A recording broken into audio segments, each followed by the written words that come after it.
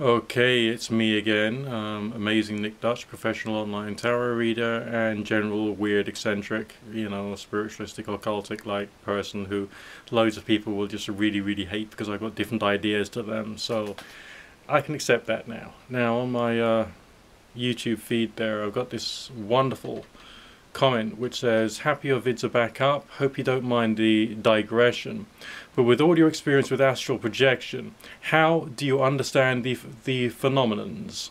Is it just vivid dreams or actual OBE? Well, that depends upon what particular experiences you've had and what the defining characteristics of it are. There are some very vivid dreams I've had which followed in accordance with what Sylvan Muldoon and Hereward Carrington suggested in The Projection of the Astral Body were astral projection dreams, namely the movement of myself in the dream would have been the movements of the astral body, but I'm still asleep and dreaming. Okay, so the dream world is like superimposed upon the physical world perfectly on a 1-to-1 ratio, okay? The astral body is leaving the physical body and moving around in the same way as it is in the dream. Which is why when you have like a falling dream and then you wake up, you don't always scream when you have a falling dream. I've had loads of them, you know. That is because the astral body was like floating around up there, and then hey, press, oh, you're waking up, boom, back into 100% coincidence with the physical body, okay? That's one type of experience, and that goes with all the other styles of dream that Sylvan Muldoon spoke about, including like the head flapping dreams, spinning dreams, and all that sort of stuff. It's all connected to your spirit leaving your body. I'm pretty much sure that's 100% true and accurate. But then there's other types in which you have a fully conscious experience outside of the physical, when everything appears to be illuminated by a light which comes from your body, and it's a sort of like a combination between like yellow light and blue light being projected at the same time but not mixing to make green. It's kind of like a weird creamy color, and there are no shadows, because it's, you know, it's like your body is either emanating light or is a organ of sense, which is why you can sense things, and you can either move around in a almost as if you would physically, or you can like move around by thinking about stuff, like going into the mood of floating or flying or that sort of stuff. And those 100% fully conscious experiences, I've only had like a handful of them in my life. Okay, but I've had them. But I've also used like some aspects of like vivid dreams occasionally, alright, to share dreams with other people and share thoughts with other people. That is another way in which it seems to work. Thought is projected out of your mind to other people, and you have the same dream. And they don't know you're doing it. You meet them for coffee the next day, say, hey, you just had curiosity, you know, I'm interested in dreams. What did you dream of last night? And then they tell you, and you're like, what the fuck? It actually happened. Ha ha ha, it worked. And that has happened to me, okay? You know, thought is not just contained in your body. You know, you're this weird, fucked up, energetic thing which can, like, you know, extend ideas out to other people under some strange circumstances that we don't properly fully understand.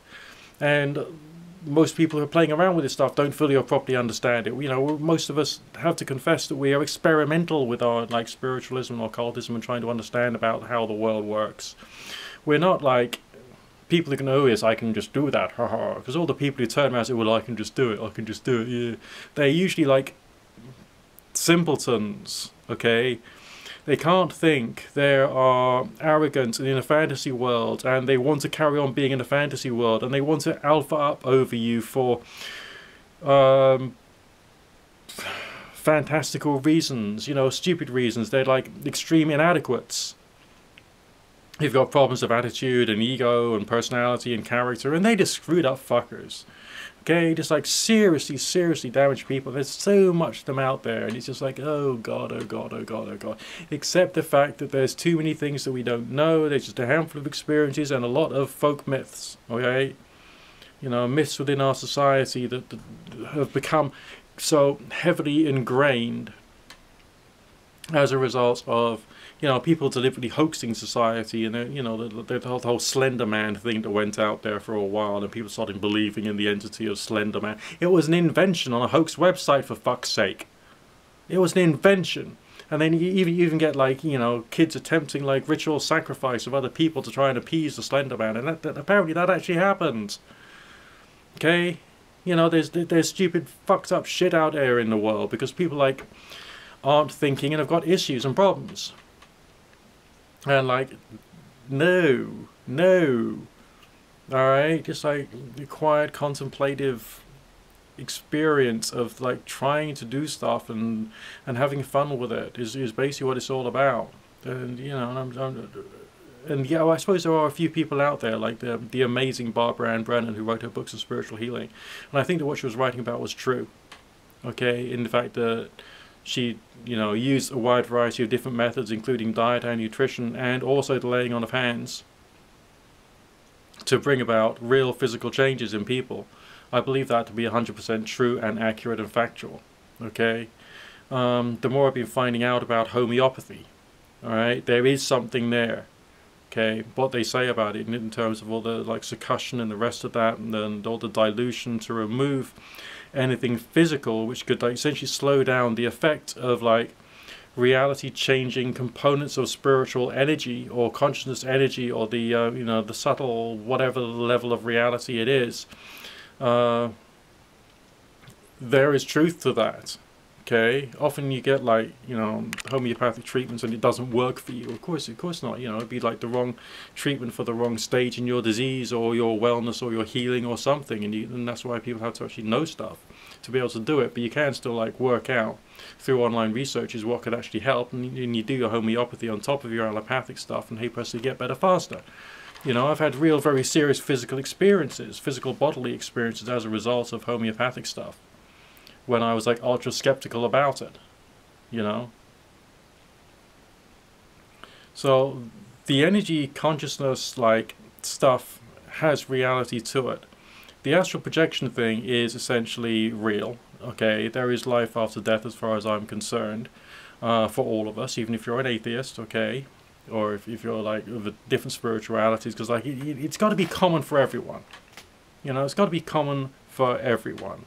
It's not a question of like, I believe this, therefore I'm going to go there. No, we're all going to like, you know, move on to somewhere else or something else somehow, and we can't say how. We got a combination of the various holy books to go by, and we got a combination of like the various experiences of like weird people like me, fucking strange tarot reader type like character who like drinks too much tea. Yeah, I mean, there's stuff in the world which is like real, you know, and it's strange, and we don't understand it, but we can experience some of it, and it takes like so much. I mean, like, you know, when I first started talking about this stuff a couple of years back, the astral projection, it's like everyone out there who responded to that video also said that it took them 2 years to gain a full-blown experience. It took me about 2 years as well, and that was like obsessionally doing stuff every single fucking day. It was hard work. And that's why I'm not gonna like say, oh, I'm going to, you know, like something from the fucking, you know, was it the Chilling Chronicles of Sabrina or whatever it was, oh, I'm just gonna go and do an astral projection and visit someone like right now, yeah, it's gonna be fine, yeah. No, like screw that. It's gonna take me a couple more years to get back into training and practice, and life might get in the way and it'll be all difficult, and oh fuck it, you know, I mean, Jesus, you know. But like, once you've had it, once you've done it, okay, then you've got that experience in your personal history, in your memory. It was there, it was concrete, it was real, you know, and there's nothing that will take that away from you. Alright, now you don't have to argue it with anyone, because arguments themselves don't actually do anything, right? You know, because there's stuff which is real out there. If there's people out there who don't believe it, they're going to carry on not believing it, and everyone thinks like what they believe is what's real, rather than saying, I've got questions, I haven't got answers, I've got more and more questions, I haven't got answers. That would be the intelligent way of doing it, and we as like evolved people should be able to start thinking more like that. But, you know, we're not evolved all that much, you know, culturally, intellectually, morally, spiritually, socially, whatever. We're pathetic. So, you know, yeah, there is like some types of experiences out there from the astral projection side of things, which is 100% clear cut, in my humble opinion, no, not, and by my humble experience, 100% real. Your spirit leaves your body. Deal with it. Okay? If you don't want to deal with it, fine. You know, you want to think something else or believe something else, then fine, you know. But that happened. Okay, that objectively, factually happened to me. You know, and I'm, you know, just like, it's difficult, okay? Because like we're all like taught the, you know, homeopathy is a load of bullshit. But let's just say there was someone who lived to like a ripe old age, like well into their ancient years, and was still working like pretty much full time, and they're in a good state of health. Okay, and they had a position of real authority and power. Alright, and let's say, oh my god, they relied upon homeopathic medicine. I'm of course talking about the Queen. You know, royal family, UK, the Queen. So how comes, you know, this is a person who should, you know, has got all the secrets of the nation, and they're relying upon homeopathy, alright, but yet the rest of us are told, nah, it doesn't work, mate, you know, don't worry about it, you know. Here's some chemicals going to fuck up your liver, have that instead.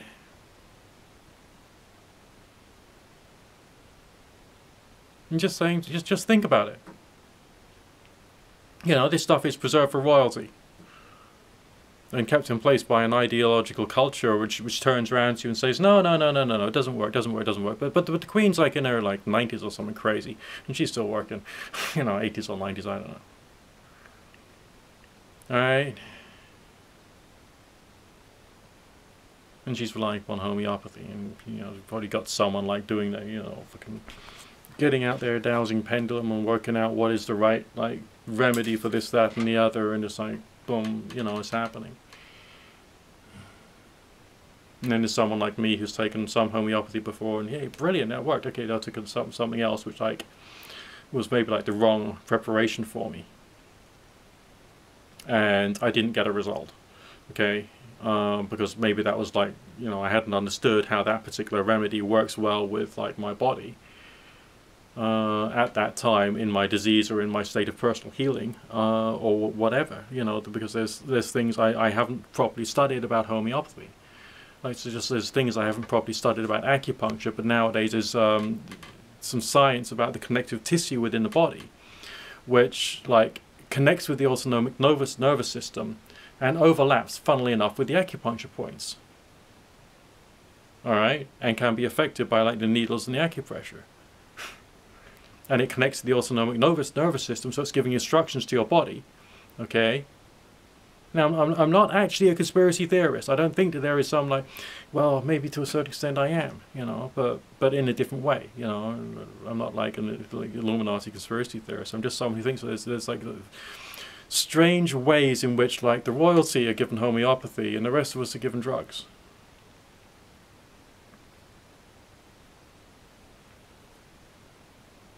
Alright? We're told that astral projection is just a, you know, a fantasy, a fiction, it's not real, but yet, you know, it can happen. You know, you buy Silver Muldoon's and Heroic Harrington's, the projection of the astral body, you study that thing intensely and become so fucking obsessed with it like a lunatic for a period of a couple of years, then hey presto, what's going to happen for you? And there's people who say there's no life after death. It's a question of maybe how there's no life after. I mean, like, if it's not in your common experience, then yeah, of course you're going to doubt it. Of course you're going to doubt it. And you have to rely upon someone else to tell you that, yeah, there's life after death if you do as I say and you pay this and you know, this, that, and the other. Whereas, hey presto, you know, there's life after death, but it's just like common to everyone. You don't have to be of this religion or this culture. You don't have to join the Wiccans, alright, to enjoy astral projection. You don't have to join, like, whatever.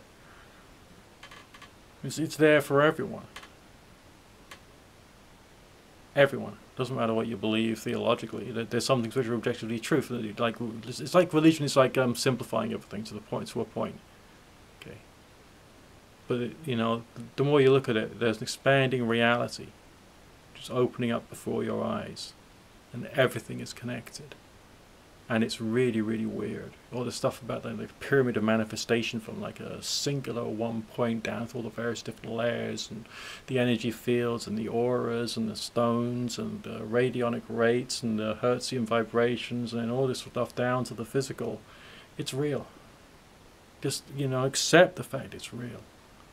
And we're all somehow part of this like intense wow, which is just like out there to just blow your damn mind the more you think about it. And like you got to like really shatter your previous preconceptions to like start to take more of this stuff in, because it's just like so damn vast, it's so damn complicated, it's so damn like, oh, you know, this is the reality. This is the world we live in. We don't think we live in it. It's all bogged down by like bad food and bad air and our own personal bad habits, of which I've still got a fair few myself. I've gone back to the vaping because I'm pathetic. Okay, you know, I've still got an addiction problem. Okay, you know, and it's like, you know, just be a part of it, get into it, learn it. You know, there's things for the health of your body, definitely. There's things for the health of the mind, definitely. There's things for the health of society, potentially, if like we could all like get our heads out of our arses and stop like thinking like a bunch of primitive little pieces of shit and start developing a soul, you know? I mean, like, oh God. Big shit, man. Big stuff.